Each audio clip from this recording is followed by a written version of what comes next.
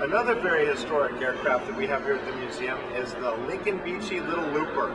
This is the first airplane to ever achieve a loop in this country, to go upside down. And it was flown by a guy named Lincoln Beechey, who was born in San Francisco, and flew for the Curtiss Flying Club circus for a long time, and then went out on his own and became one of the world's greatest aviators. He is the one who really invented aerobatics. He was the first one to loop the loop in this country, and the first one to do make recovery from a stall, which is something that all pilots learn today. He was also spin recovery and just all kinds tail slides, and he did all kinds of aerobatics. And he did it in the Lincoln Beechey Little Looper, which is right above me. And one of the unique features of the Looper is that it has a rotary engine. So let me show you what a rotary engine is. As you can see, the engine spins with the propeller, not the propeller spinning around the engine. And there was a lot of different reasons that people thought that they did an engine like this, the rotary engine spinning it. One was for cooling, one was for getting the oil out, displacing the oil. But I think the one that I buy in the most to is that in the very early engines on airplanes, they were either on or off. And so that's why if you hear a very old clip of an airplane flying, you hear it and it's coming into land, it's like going That's because the pilot is turning on and turning off the engine. And so what happens if you turn off an engine with the propeller spinning, it becomes immediate drag and actually slows you down even more than you want it to slow down. But by spinning the whole engine, that acts like a flywheel and keeps the inertia going. And so as you go on and off, it's not as immediate drag as it is just the propeller. So whatever theory it was, we have the rotary engine. Stanley Hiller Jr., the founder of the Hiller Aviation Museum, was actually a helicopter pioneer. He was one of the big four helicopter creators, pioneers like Sikorsky and Bell and Hayaseki. He was one of the big four, Hiller. The remarkable thing about Stanley Hiller was that he was the very first person to ever build and fly a helicopter on the West Coast, and he did it in 1944. And he first flew it over in Berkeley in their football stadium. And the amazing thing is, he's 19 years old when he did this. So you think of a 19-year-old kid that could build and fly a helicopter, and he wasn't getting any help from anybody else. Sikorsky wasn't talking, and you couldn't go on the internet and find out information about it. So he had to design his own helicopter. And that's what he did, and he flew it at Berkeley, as I said. And he flew it very successfully, though he had to teach himself how to fly a helicopter, because he also was not a helicopter pilot. There weren't any on the West Coast, so he had to not only build this, but then teach himself how to fly it. And that's what he did very successfully in Berkeley. We do have a number of pictures of the helicopter on its side and on its nose, and he had a lot of mishaps with it, but he was always able to reconstruct it and put it back together and fly it. So that is the XH-44 that first flew in Berkeley in 1944. How long ago did Sikorsky build a helicopter? Hold your position for a second. You can talk, I just... Yeah. How long what? Sikorsky had a helicopter earlier.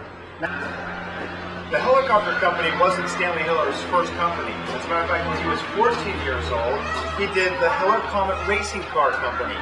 And he built these little Comet racing cars, as you can see here, that were actually die-cast. They were die-cast metal that he went and got a casting machine. Had one, and he bought one, and then die-cast these little racing cars and put them together, and was able to sell them for about $28 a piece in the late 1930s. And he sold thousands and thousands of them at 14 years old. The little Hiller Comet racing cars. Another one of his most interesting inventions, and the one we probably get the call on the most about people who want to build one themselves, is the Hiller Flying Platform. The Hiller Flying Platform is a ducted fan flying aircraft. And I say aircraft because it's not a hovercraft, it flies out of ground effect, and it's not a rotorcraft, it doesn't like a helicopter. It is a flying ring wing. And what it does is, if you notice the shape of the wing, the shape of the circle is in the shape of a wing. And it achieves 40% of its lift by sucking the air over the top of the wing. And then 60% of its thrust comes from thrust, pushing the air down. It has two counter-rotating blades in there that help it achieve its lift. So it is it's like a magic carpet, if you will, the Hiller Flying Platform. I'm standing in front of the Boeing SST. SST stands for Supersonic Transport. This was the competitor in the race with the Concorde. And also Russians had one. I'm not sure what its designation was, but we always call it the Konkorsky. But they all pretty much looked alike. They had the pointed nose that could go up and down upon landing, and they were supersonic passenger-carrying aircraft. What made this one, the Boeing one, so unique was that it was much larger than the Concorde. One of the big problems with the Concorde when it was flying was that it only held about 80 passengers. And so it could never have enough passengers to make it cost-effective to fly it. Whereas this particular aircraft could hold over 300 passengers with much bigger and more efficient engines. This project was canceled 11 months before it was ready to fly. And it was canceled because an environmental lobby was able to get Congress to go to congressional hearings on this particular aircraft for two reasons. Basically, the first reason was that it would create sonic booms, and of course that would have everybody running for fear in the streets and so forth. And the second was it would destroy the ozone layer flying supersonic altitudes, supersonic speeds would destroy the ozone layer at those altitudes. Well, okay. This is a model of the SST. We're actually inside the SST right now, the front section of it. We have the front 90-foot section. This model represents what the SST would have looked like had it gone into production. And you can see how much bigger it is than the Concorde and how many more seats there were, which would have made it much more efficient and cost-effective for people to fly in. So this is our model of the SST, and then as we walk down, you see the inside is unfinished. And so this is what it looks like on the inside of an airplane when you don't have all the nice fancy things like the lining and the windows and so forth to go with it.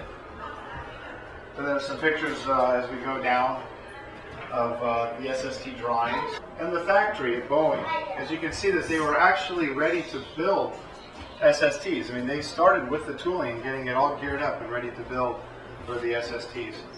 And now we're approaching the cockpit. And this is the cockpit of a supersonic transport, which looks an awful lot like the cockpit of a 747 or a 707.